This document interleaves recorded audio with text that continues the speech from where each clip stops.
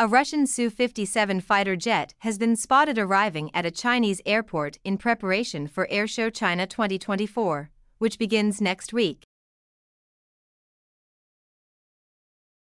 At around 2:20 p.m. on November 3, 2024, a Su-57 landed in Taiyuan, Shanxi Province, marking its first visit to China, according to CCTV. This is part of the coverage for Airshow China 2024, scheduled for November 12 to 17 in Zhuhai, Guangdong Province. The Su-57, previously only shown at Russian arms exhibitions, will likely attract attention from delegates from Asia, Africa, South America, and the Middle East. While China has its own stealth fighter, the J-20, the Su-57's combat experience in Ukraine may enhance its appeal against Western radars and electronic warfare systems.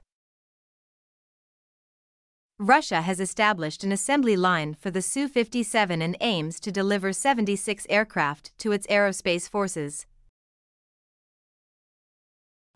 potentially seeking export opportunities as well. Additionally, Russia and China have discussed joint weapon development, strengthening their relationship since the Ukraine conflict.